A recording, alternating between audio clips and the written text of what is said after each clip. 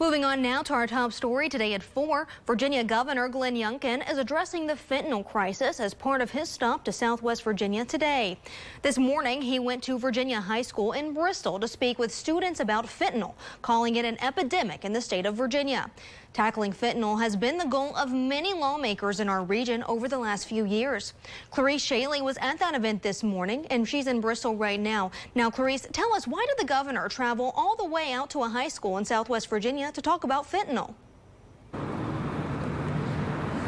Well, Ainsley, the governor says that he heard about the recent work that Virginia High School has been doing to bring awareness to substance abuse and wanted to congratulate them. But most importantly, he wanted to start the conversation to get an idea of what his constituents need. His First Lady, his Secretary of Health, and a few of his state senators shared with the students the work they have been doing in legislation, and the students had a chance to ask questions to the governor.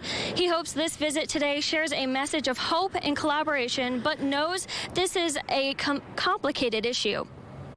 Very complicated problem, and so it is a multifaceted answer, and we got to do all of it, not just pieces. And